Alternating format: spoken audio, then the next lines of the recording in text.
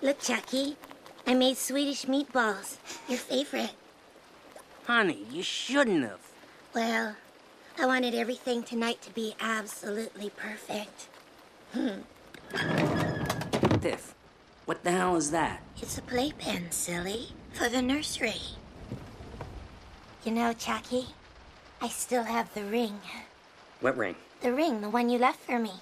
I found it on the mantle the night you were killed. I've never taken it off. Oh, that, the one I got from Vivian Van Pelt. Vivian who? Vivian Van Pelt. I dumped her in the river. Remember? That ring is worth $5 or $6 grand, easy. You mean you weren't gonna ask me to marry you? What are you, fucking nuts? You thought...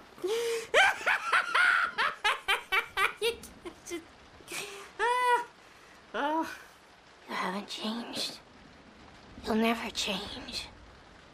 The hell was I thinking? Now, the first thing we gotta do is get me out of this body once and for all. No. I think I prefer you like this. You're kind of cute. You're just like a little baby. Is the little baby ticklish? Is he? Okay. Mommy's tired. Time to go to sleep. Okay, I get it. You're still hung up on the domestic thing. No problem, we'll get hitched. Sorry, I'm not into short guys.